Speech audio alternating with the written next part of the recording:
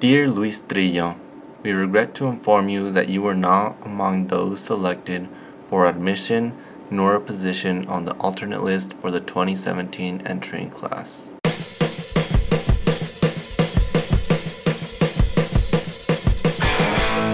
Welcome back everybody. Thank you guys so much for watching. If it's your first time here, make sure to hit that subscribe button before you guys leave.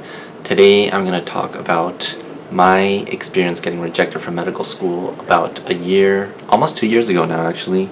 But first, congratulations to those that have already been accepted to medical school and those that were placed on wait lists or have been rejected from some of their schools.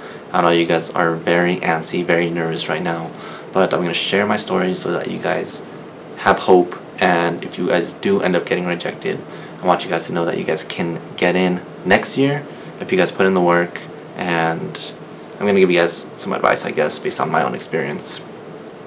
So I remember it clearly. I was sitting in a lecture hall for one of my Spanish courses. It was February 9th, and I got the email probably like around 11 a.m.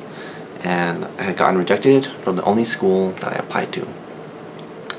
I felt awful, but I kind of expected it because my GPA and MCAT weren't as competitive as I wanted them to be. My extracurriculars were incredible, but your GPA and MCAT are super important. And I got the rejection letter, and what did I do? What was I going to do? Medical school has always been plan A. Never had a plan B. I don't know what I would do with my life if I didn't get into medical school. So then what I did that same day, I headed to my school's pre-med advisor that I had not used for my application cycle the first time, which I really should have. If you guys have a pre-med advisor, definitely go make an appointment to go over your application. Make an appointment with them and have him help you with your med school application. They'll help you with your personal statement. They'll help you setting realistic expectations for schools to apply to based on your GPA and your MCAT and your extracurriculars, and based on your own personal goals, really. So I headed up to my amazing pre-med advisor. Incredibly, he was the very first doctor I shadowed like 3 or 4 years ago in the hospital. Pediatric hematologist, oncologist, and he was like, why didn't you come to me for your first application? And I just didn't know it was a good resource to use, and definitely go use it, guys, if you haven't. Tip number 1 of this video. So then what did I do? So my school offered an awesome exit interview. So they tell me, they're like, your extracurriculars are awesome, Aaron. You are the kind of student we want in school with us, but we're kind of worried because your GPA and MCAT aren't up to par, and we need to make sure you can go through the rigors of medical school. And it made sense. I kind of knew that. I kind of expected it. Still kind of hurt, but you have to set realistic expectations. With the help of my pre-med advisor, I knew I had to improve my GPA. In 1 semester left of college, I had to retake the MCAT and get a better score, obviously. And my extracurriculars, I was just going to keep doing what I was doing. I loved where I was volunteering, and I wasn't going to change that. So I only needed 2 courses to graduate, a Spanish class and a science class, like a 400 level science class. But I ended up taking an extra 3 upper level science courses that were awesome. They were super fun. I'm so glad I took them, and I got A's in every single course. So I took a 500 level course that was genetic engineering of flies, basically using the CRISPR-Cas9 system that's been blowing up everywhere recently. And then I took a really fun anatomy and physiology for medical practice that was super freaking hard, but like now in medical school it wasn't that bad. I took another upper level science course, and then I took my other Spanish courses, and I got A's in every single course. It boosted my GPA, boom, from 1 semester. I increased it a ton. At this time I had lost my job. The veterinary practice where I was working had been sold, and all the employees got laid off, so I had no job. And I got a job at a laboratory at a local hospital to be a lab technician.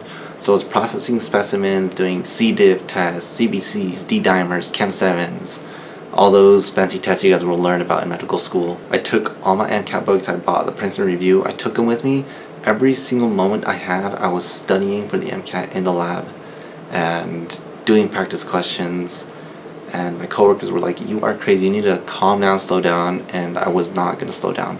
That failure drove me, it made my motivation and my perseverance, my determination just fly up, guys. I was determined to get into medical school. So then I got a really awesome job working as a community health worker in the pediatric ER full time during this time. So then I transitioned into that job, and I couldn't study at work at all with that. I was constantly seeing families, helping moms and their kids, dads and their kids. It was an awesome experience being down in the peds ER. I got to see everything the doctors were doing, all the RSV that was going on, all the colds, a lot of child abuse, unfortunately. But it was a great experience, great job. And I retook the MCAT and I improved. I barely missed my goal, but I improved, which is what counts. So I went back to the drawing board with my personal statement. I rewrote my personal statement like 8 times. My pre-med advisor shredded it every single time. And then like the last 3, he's like, wow, this is pretty good. Like, you need to revise this and that. And then I got my final copy and I reapplied to medical school, and here I am. I want you guys to know that if you guys do get rejected this cycle, it's not the end of the world. You guys have time to improve your application and reapply. Make sure you improve whatever. If you get an exit interview, make sure to improve whatever they tell you. If it's your GPA, your MCAT, or extracurriculars, work on it, because if you reapply to the same school, they're gonna see, look, we didn't accept you because of this.